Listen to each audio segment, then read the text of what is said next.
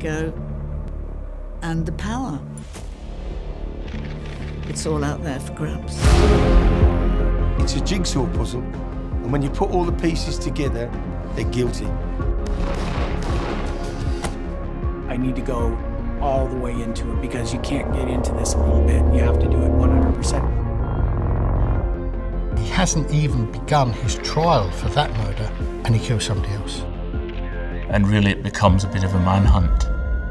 I like a good old-fashioned, full English breakfast, a Blackpool breakfast, 20 ciggies and a pot of tea. The interviews, the paparazzi. Can't see them in the daytime simply because the sky is too bright. Let's practice our breathing techniques.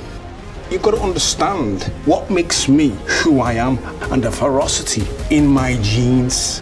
People will then see another side because there's always two sides to a story. He was blasted twice in the stomach and left squealing on the ground.